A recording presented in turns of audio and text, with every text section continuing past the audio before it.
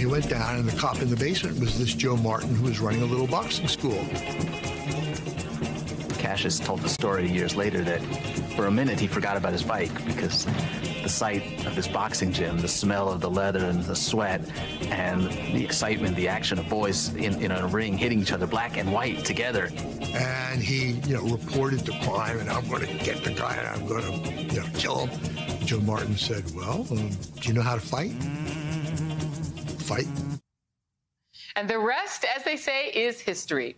That was a scene from the upcoming 4-part PBS documentary series, Muhammad Ali, featuring one of the most iconic and consequential figures of the 20th century, young Cassius Clay from Louisville, who later became Muhammad Ali, and a 3-time heavyweight boxing champion, captivated billions of fans with his power in and out of the ring.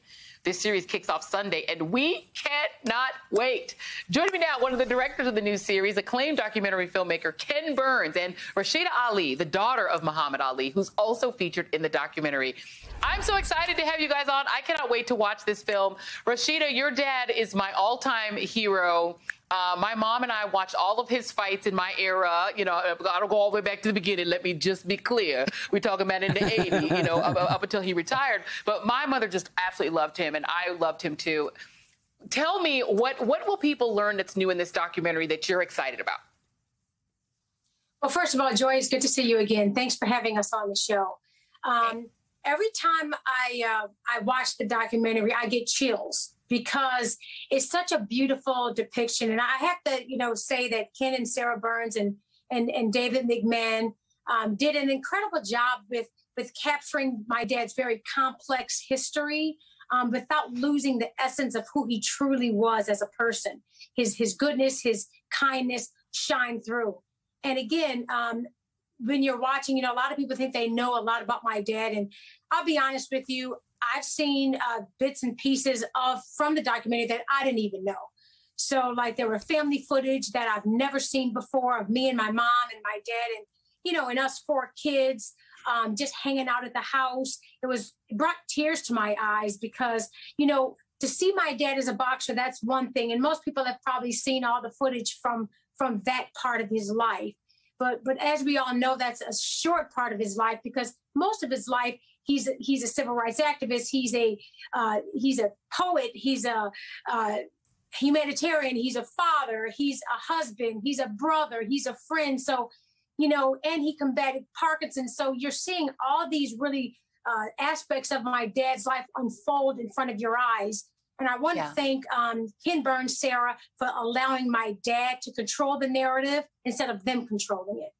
Yeah, and I have to say, Ken Burns, I am a huge fan of yours and your filmmaking, so I am excited to talk to you today. I want to play a little bit. This is talking about the activist part of what Rasheda Ali just said, and the impact of Muhammad Ali as an activist. Take a look. Take a listen.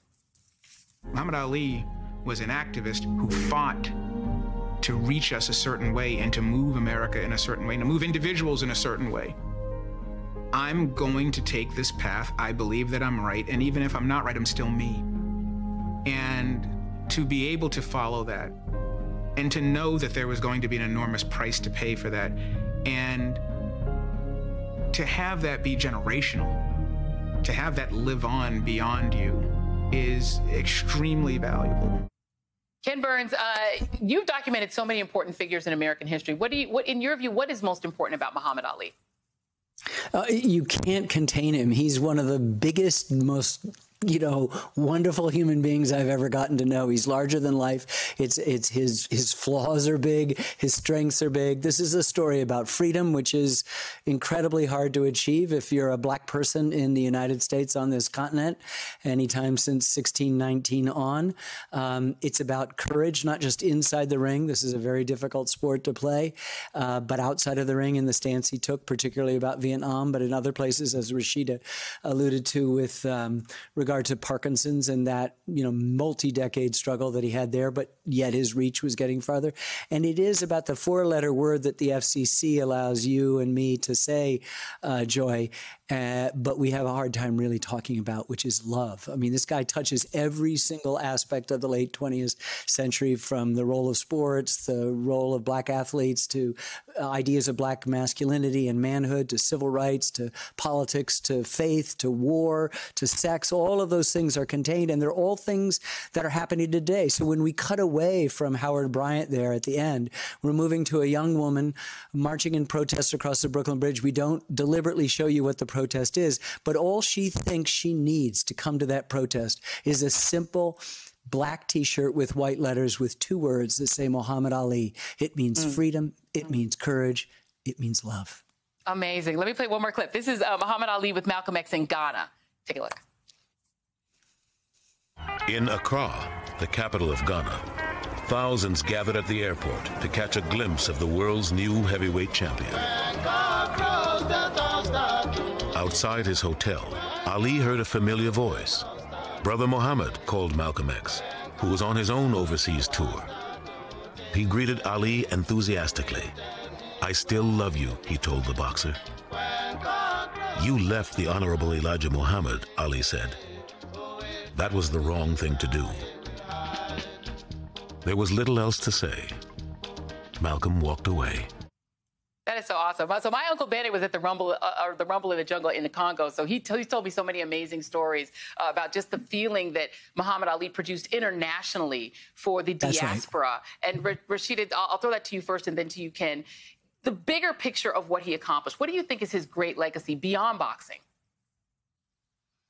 Well, that's tough, Joy. I think his biggest accomplishment was his ability to unapologetically and sincerely devote his entire life to his faith and to follow it to the end of time. And with that became his love for people, and serving others is what he did with his life. In and out of the ring, all he thought about and talked about was how he was going to free his people and to make people feel special. And he did that. Yeah, and I have one selfish question for you, Ken Burns, as an aspiring documentarian myself. How do you choose the projects that you decide to commit to? Because you do such amazing work. How do you pick the next thing?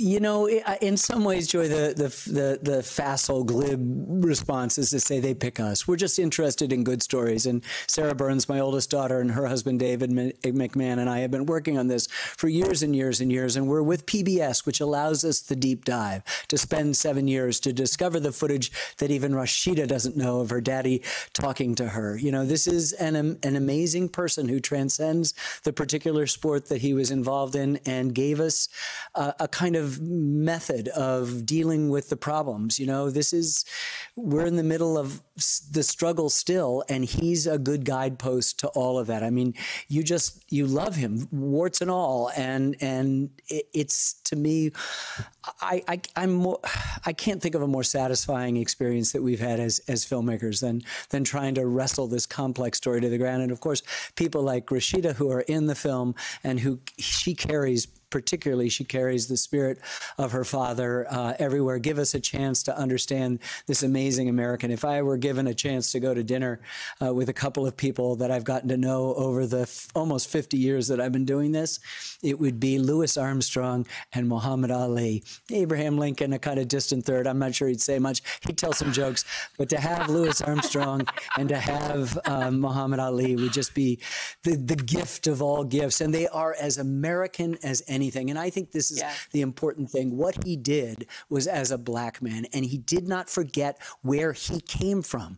He achieved freedom, which is tough, but he didn't forget to pull everyone else along. And everyone around the world felt, anybody who felt the boot of the man felt that he was speaking for them, you know. And when he goes, and Rasheda and I can do this in unison, I've had 180 amateur fights, I've had 22 professional fights, and I'm pretty as a girl. What he was saying is black is beautiful, and people responded to that, and he changed the whole dynamic, and everything is sort of before Ali and after Ali.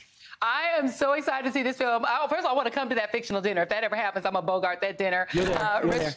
Rasheda, listen, one of my favorite names is Rasheda because every Rasheda I know, and I work for one, I love them all because y'all are all amazing. That's just a name for amazing women. I love you guys both. Thank you. Ken Burns, I'm a fan. Rasheda Ali, I'm a fan. Thank y'all both very much. Muhammad Ali premieres this Sunday at 8 p.m. on PBS. Can you tell I'm excited? Don't miss it.